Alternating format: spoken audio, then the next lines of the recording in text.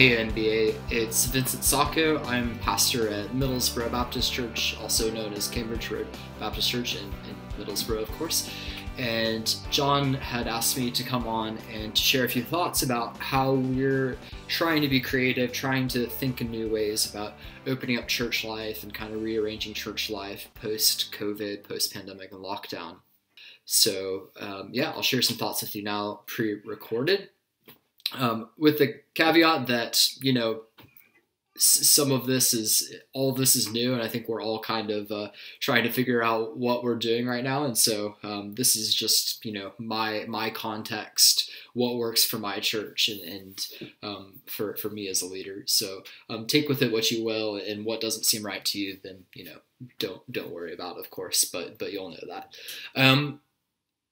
So I think for us, we were in the process of going through Reimagine before the pandemic and had kind of wrapped that up. And we'd done some stuff with LICC and kind of Imagine Church and things like that as a church before I got there during the interregnum and both with Nigel before me and others. So I kind of walked into a situation where it was kind of in the church culture to be thinking about vision and what was coming next, but I don't think we had started to nail down quite what that would look like beyond sort of a few ideas here or there.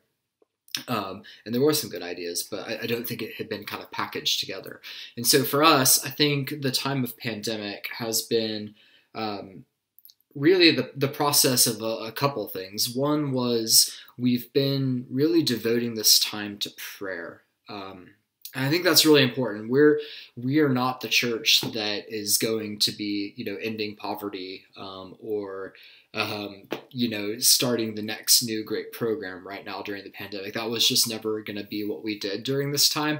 And I had to, kind of resign myself to that with God, talking to other minister friends and stuff like that who are doing really great things and, wanting to be a part of that. But we just didn't have the resources or the time or the money or anything to be able to do that. So I'm sure some of you will know what it feels like just, it's been a struggle just to get a Sunday service out, let alone the other mission and discipleship stuff with all the COVID things going on. And so for us, that was probably more our reality. But one thing that we knew we could do was to pray. And that's not a small thing, is it? It's not a tokenistic thing. And I think God's been teaching me that a lot.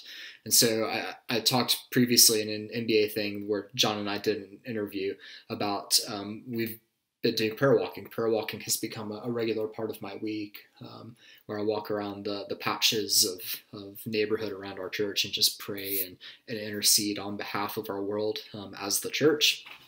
And we've had a good practice of praying and just seeking God during this time for the future, for what it holds, and for the people in our kind of immediate sphere and in our patch of Middlesbrough. And then secondly, we've been thinking about vision as well, kind of coming out of that prayer. We as a church have kind of been looking at, one, what is happening in the context of COVID and the pandemic, and two, what we look like as a church and how we fit into that mold, and three, what does the Bible say and how do we need to more conform our church practices to that? Nothing really groundbreaking there, but as you guys will probably feel like COVID has been this giant cosmic pause button, hasn't it? And it's this chance to stop, to look around, and to think about what it is God is doing, what it is we've been doing, and maybe where those things have diverged and maybe where they need to come back together.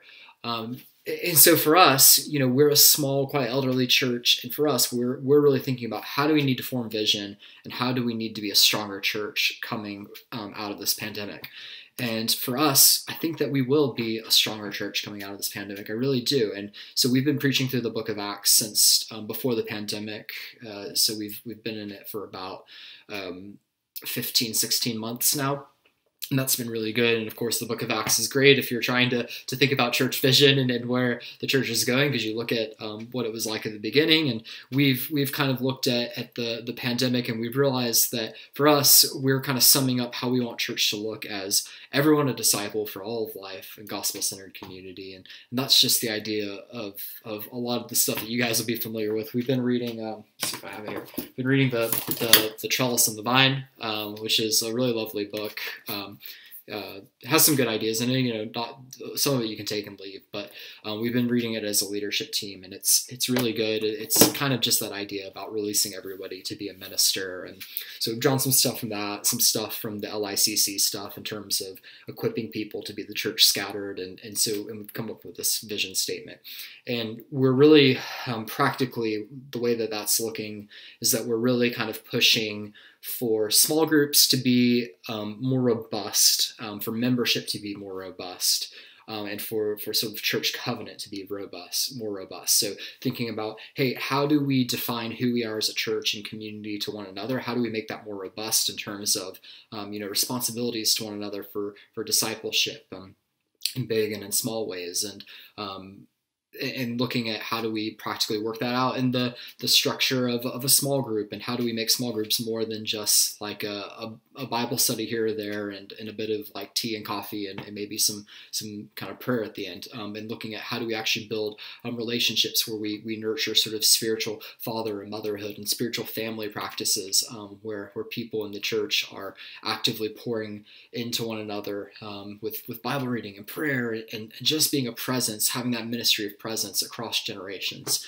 which is really important for our church because we're quite elderly, and thinking about how do we get sort of our elderly people along for this journey, and calling them into the work of discipleship and what that looks like for their stage in life, because it's going to look very different for somebody who's in their 30s or 40s that has a young family or something like that, as opposed to somebody who's quite elderly. And so thinking about that, if you want some good thinking about that, there's a Catholic theologian called Ronald Rolheiser wrote a book called Sacred Fire, and he talks a lot about sort of the different stages of life and what discipleship looks like, and that's been kind of formative for my thought and thinking about that recently. And so yeah, we're looking at all of these strands. We're looking at how we create an atmosphere where everyone is involved in the work of discipleship. It's not just myself and the keen ones on the leadership team, the 20% who do 80% of the work, right?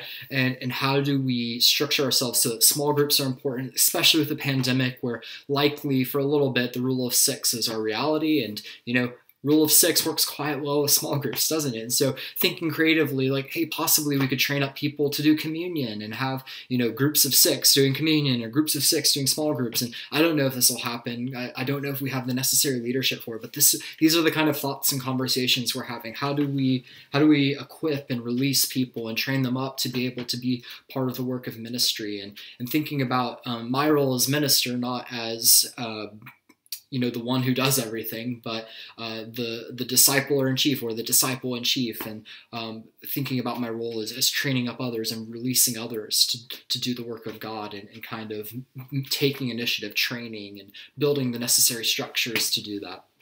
So that's kind of how we're thinking about things. A lot of it's still kind of big ideas up in the cloud, and we're rolling that out actually tonight at our church AGM. We've been preaching about it. We've been talking about it as a church for a long time, but we're kind of having a bit of a question and answer session at our AGM. So pray for us if you guys have a chance to.